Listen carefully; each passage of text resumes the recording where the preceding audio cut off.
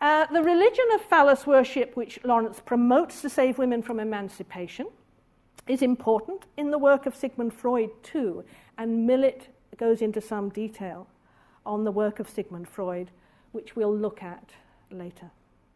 Now, Millett looks next at the work of Henry Miller, who was also very fond of the C word and the F word.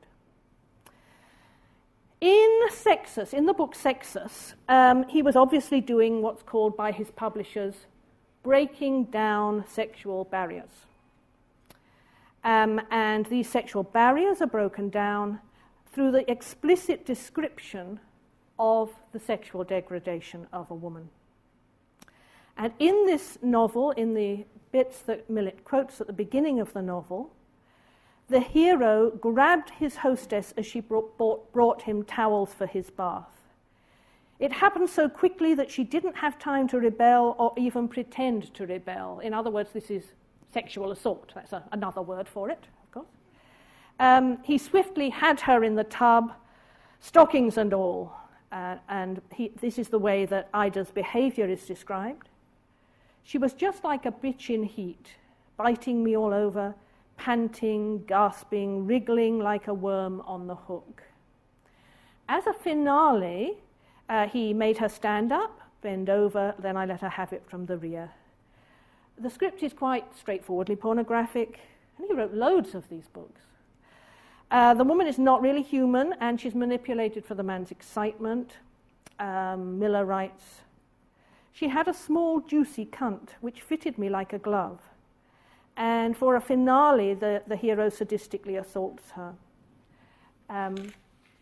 I bit," he says, "I bit the nape of her neck, the lobes of her ears, the sensitive spot on her shoulder, and as I pulled away, I left the mark of my teeth on her beautiful white arse, not a word spoken." And this is because she's not really a fully human person who's in any kind of relationship of equality with him. Now, and Millett dissects the text very expertly, and she shows the cruelty that it contained, behavior which I think would elsewhere be called sexual assault.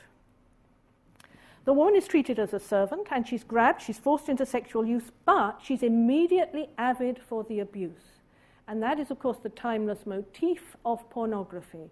The women are assaulted, but they love it, or they love it very quickly after the first minute.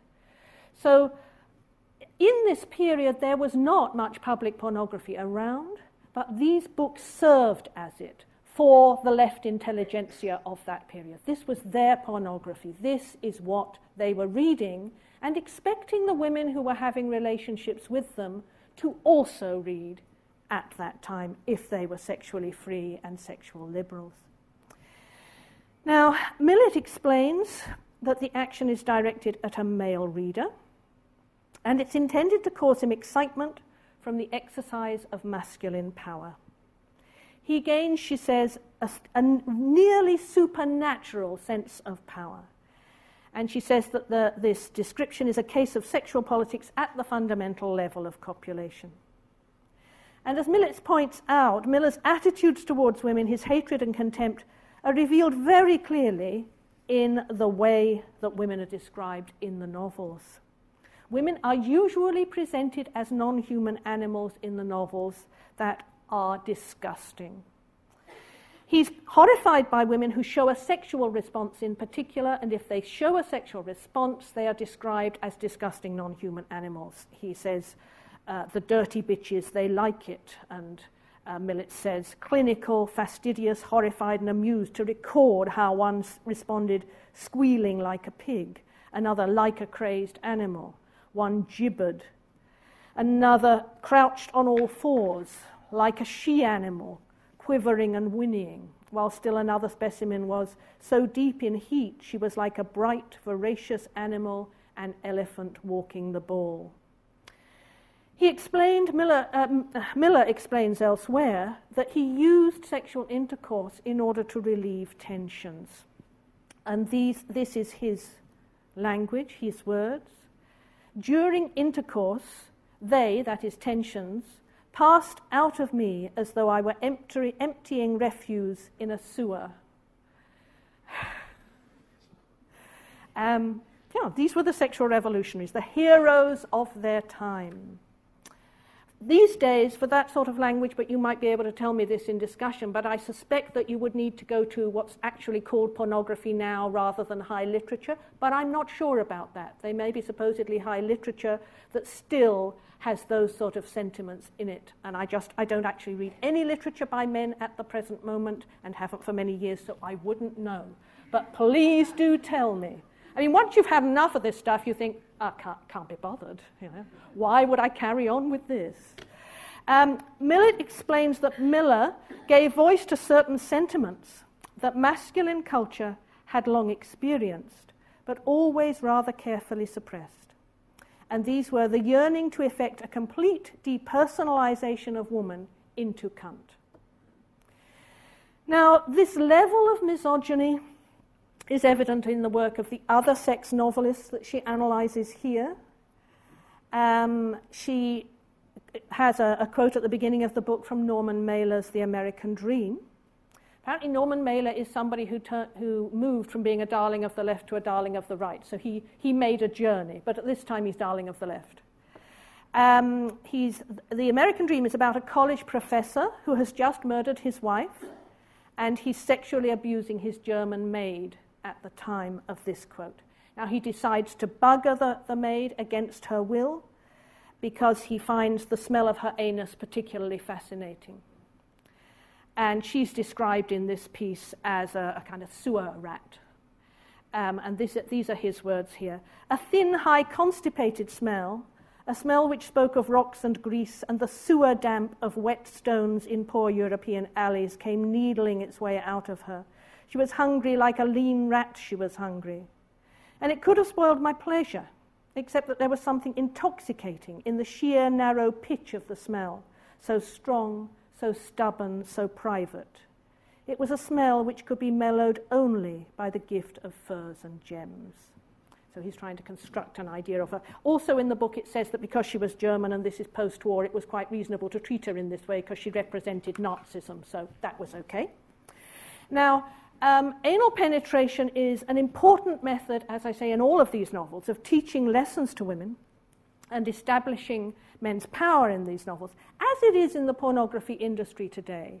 If you have any interest in pornography today, hopefully not, but if you go onto pornography websites, you will see that a very large proportion of it is about anal sex, often double anal, often anal rape by large groups of men and so on. So anal penetration is absolutely central to pornography today.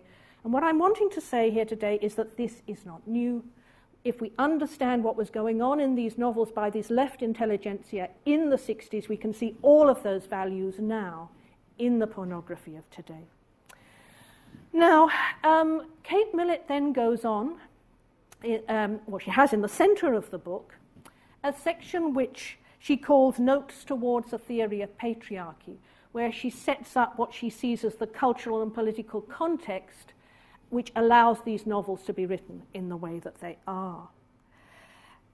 She describes this central section of sexual politics as a sketch, which might be described as Notes Towards a Theory of Patriarchy.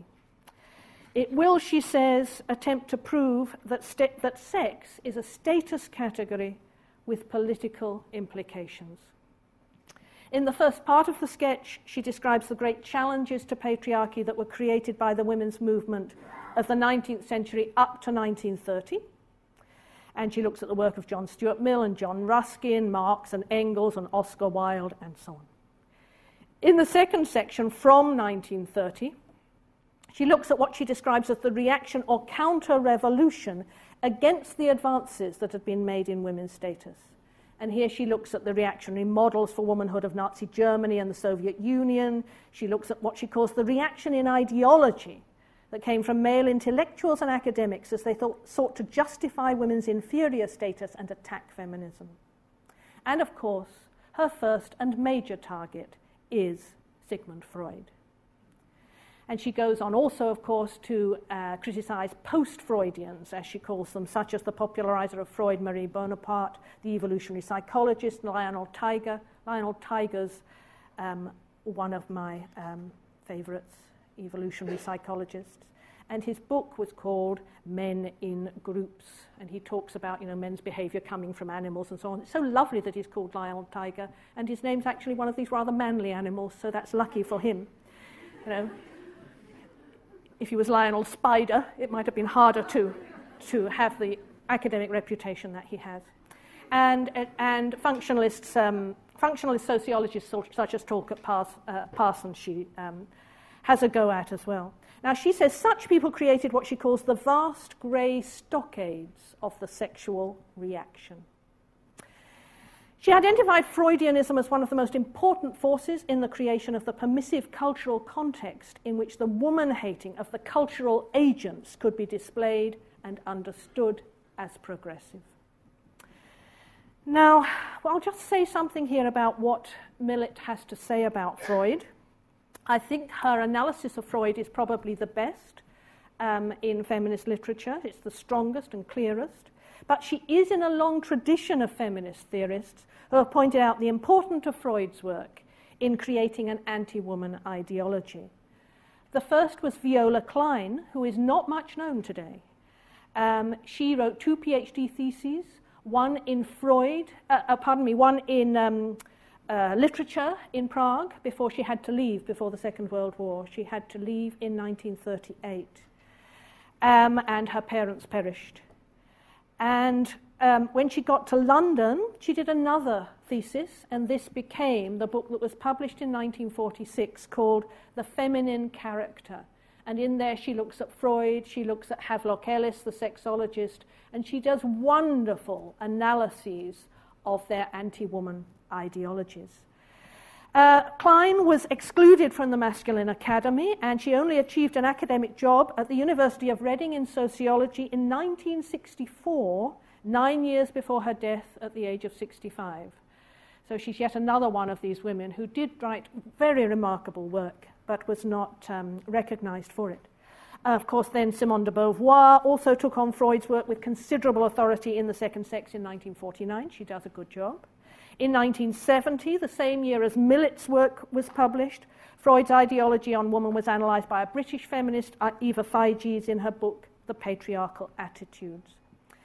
Now, what was astonishing was that in 1974, Freud was rehabilitated by a famous socialist feminist of that time called Juliet Mitchell. It was a huge shock to feminists that she did this. Nobody could understand what was going on because the whole history of feminism had been saying Freud was crucial to the fight against women. Crucial, fundamental.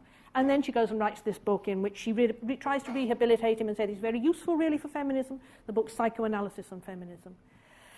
And she says that actually what was happening was that Freud was, when he was talking about penis envy and so on, it was all just symbolic, really. He didn't actually mean it. That's not, he didn't mean the words as they appear on the paper. And that's often said about male scholars when women are trying to rehabilitate them and say something nice about them, is they, don't be so crude as to imagine they meant the actual words on the page. They meant something much different, and now I can use them and quote them and actually get a position in the academy because I'm quoting men, and that's okay because I've made them okay. Right? And that's very important, because if you quote people like Kate Millett and Viola Klein, you are not going to get anywhere, usually.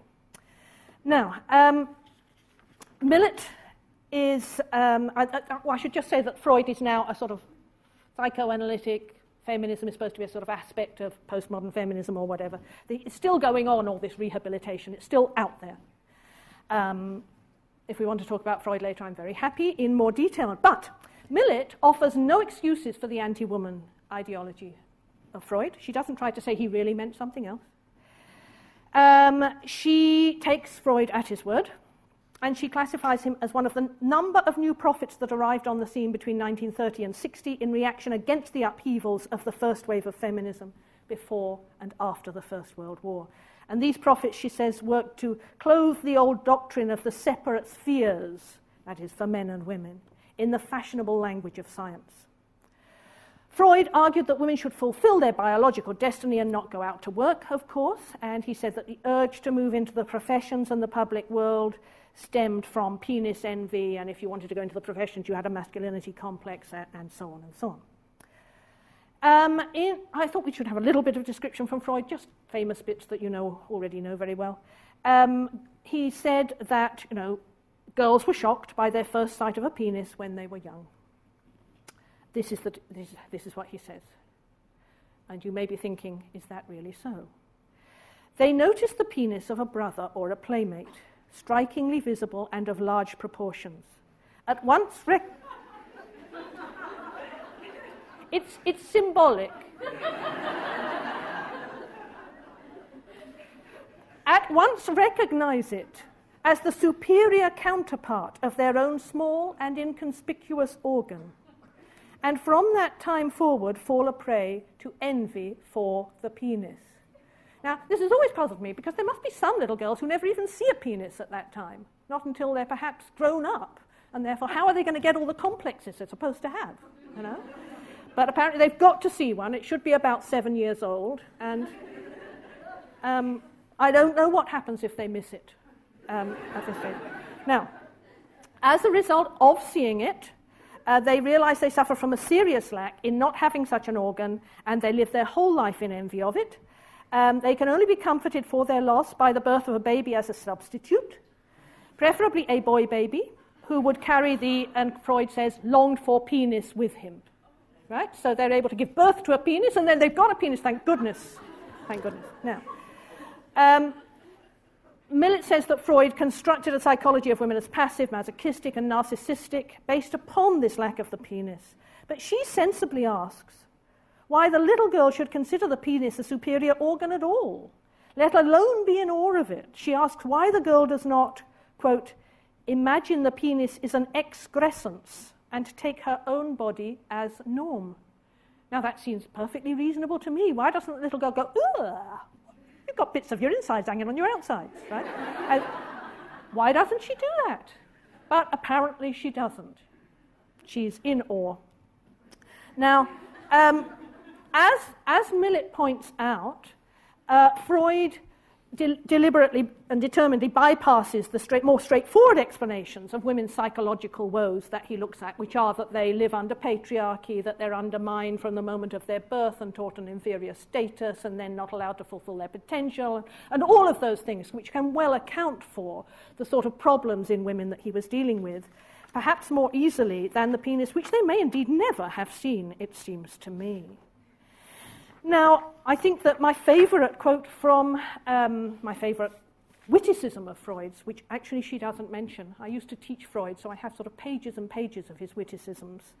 And the one I like best is the explanation as to why women knit. And the explanation as to why women knit is they need to knit thicker pubic hair to hide their lack. No, seriously? Seriously? But of course it's all symbolic, and therefore we don't need to worry about it. But what interests me is that these days we've got men taking up knitting. There's quite a few young men taking up knitting, and they do not have a lack, or they may do, but probably not. So I think defeated this idea, defeated, right? And roll on more male knitters, I say. Now, reading Sexual Politics, it seems very clear that the woman-hating ideas Millett analyses in the books of the 60s male novelists are now the stock in trade of the burgeoning pornography industry. When Millett wrote the book, pornography was still an underground industry, which the male leaders of the counterculture and the sexual revolution were struggling to de-repress. And the de-repression that they achieved, getting rid of censorship laws in the 60s, was crucial to the development of the pornography industry. They created that foundation with this work in the 60s. Millett's comment on the woman-hating sex novels of that time in the 60s is very apt, I think, to express the effect of the subsequent unleashing of the pornography industry. In relation to Henry Miller, she wrote, "To provide unlimited scope for masculine aggression, although it may finally bring the situation out into the open, will hardly solve the dilemma of our sexual politics." Now that unlimited scope for masculine aggression, I suggest, is exactly what the pornography industry is today, and that's very clear in its scale and scope and content. So that's what we now have as a massively profitable industry. When she was writing, though, the VCR had not been invented. Deep Throat, the movie, was not released until 1973. I think you're probably aware of what happens in that movie. Linda Lovelace Marciano, a woman with clear bruises upon her body from the handiwork of her violent pimp husband, who always had a gun with him on the sets, swallows a penis whole on the premise that her clitoris was in her throat. Now, this was seen as the movie that democratized porn. And in fact, you will see today, and I have seen in girls' magazines for teenage girls, instructions on how to swallow the penis whole. This is magazines aimed at girls who are about 14 years old. So, you know, this pornographic revolution has been enormously effective in constructing sexual ideas and constructing how sex is supposed to happen. But back then, in the 1960s and in 1970, porn was still understood as the preserve of socially inadequate men in raincoats who frequented dirty movie theatres. There were no videos at that time. But the ideas that Kate Millett looks at in these novels, I would suggest, are the lentils and potatoes. Remember, I'm a vegetarian. The lentils and potatoes of the hugely profitable contemporary global pornography industry, which is so normalized now that it's creating big changes in the ways that children relate to each other, viz. The craze for sexting, where children are sending off to each other in schools photographs of their own genitals, to their extreme harm in years to come, because the photographs of these girls' genitals can be put on the internet at any time and they're unlikely to get the job in the law firm they might have wanted. But at 14, none of this is understood. The values of pornography are unchanged from those Millett analyses. Now let's just have a think about the size and worth of the pornography industry in the present and the extent to which it's been mainstreamed into the day-to-day business of major corporations, entertainment, fashion, music industries, and so on. The industry is now covered seriously in the business pages of newspapers. Pornography companies, such as Beate Uhse from Germany, are listed on the stock exchange. The big mainstream pornography distribution companies have considerable incomes. Playboy earned, or at least it's said that it earned, because there may be more that they are hiding, $331,100,000 US dollars in 2006. Beate Uhse from Germany earned $271 million US dollars. Now, the sexual ideology of the industry is identical to that of the revolutionary left intelligentsia of the 60s. The obsession with anal sex, with scatological language, with women as prostitutes, desperate to receive violent punishment from men. And I thought I'd just read you a review of one porn movie, fairly representative porn movie, from the website of Adult Video News, which is the online magazine of the US porn industry. And they review new movies every month, and they tell you what's in them and what is good about them. They're for the distributors and the sellers. In this particular movie, and let's compare it with the novels we've been thinking about. In this particular movie, a woman has 2 or 3 penises at one time shoved into her mouth, her vagina and anus, and is at times subjected to 2 penises in her anus. And it's described in the review thus: cock-crazed Audrey is lighting up the room to critical mass levels with her blinding nuclear-strength energy, taking multiple man-hammers. 2 and 3 at a time in her mouth, cunt and arse for the better part of a very sweaty hour. Goddamn, fill me up like a fucking fuck whore, she roars to one and all. You see, you've got to have the cunt word in there, you've got to have the fuck word in there. The depraved blast furnace heat making her heavy makeup run down her pretty face, all Alice Cooper-like. Audrey even sets a supposed new porn record, such records being dubious at best, for length of time doing continuous double anus. That's 2 penises in the anus. 18 minutes, breaking, she tells me, Melissa Lauren's old 17-minute mark. Now, in fact, the movie may be an hour, but it will probably take about 12 hours to make. And of course, the woman is having to take painkillers. She'll have had to have an enema beforehand. She'll have various drugs to dissociate from what is going on, and so on, because that is how pornography is made. Now, Millett argues in Sexual Politics that the woman-hating sex rants of the 60s were a response to the changing relationship between the sexes. And following that logic, we would have to understand the extraordinary vigor of the pornography industry today as a response to the considerable advances that women have now made. It's not simply the pornography industry today that is actually encompassing these values. There is still a powerful industry of sexology and sex therapy which is promoting these sorts of anti-woman values in sex, and they're very, very influential within Australian culture at the moment. I thought, since we are pretty much at the end, I might mention to you somebody who's been seen as very positive by an Australian editorial, which is Bettina Arndt, in her book, The Sex Diaries. Now, Bettina Arndt was Australian editor of that important propaganda tool of the sexual revolution, Forum magazine in Australia, from 1973. So she's from this time period. That's where she got her ideas. She is now promoting these ideas in a book in 2009. Arndt tells women are the problem apparently.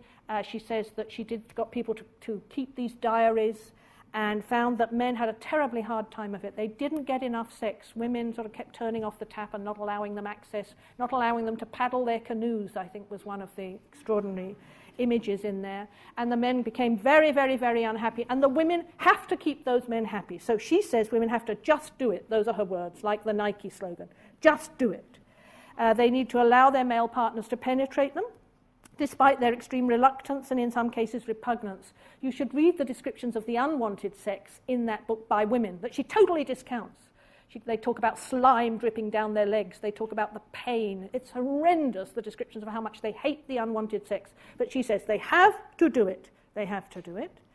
And she says for the sake of their men, they need to reconfigure their minds. It's fascinating. The women talk about reconfiguring their minds, which is very similar to what prostituted women have to do, making a separation between mind and body so that they're able to suffer the violation. She tells ordinary married women that they need to reconfigure their minds and overcome the pain and discomfort of unwanted sex. If they reconfigure their minds and they're somewhere else, I guess, it will be possible for it to happen.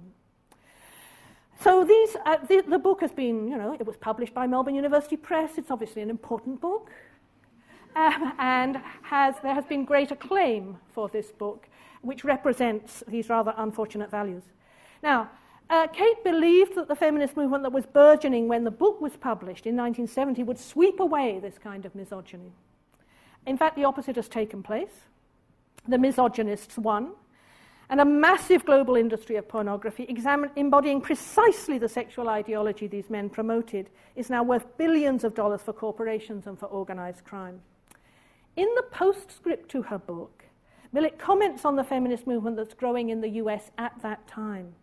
Encouraged by its strength and vigor, she comments as the very last line of her book, "It may be that we shall even be able to retire sex from the harsh realities of politics, but not until we have created a world that we can bear out of the desert we inhabit," which I think is a very nice sentiment for right now, because we have not created that world, and I think the situation is in many ways, in relation to the construction of sexuality, enormously more critical than when this book was written.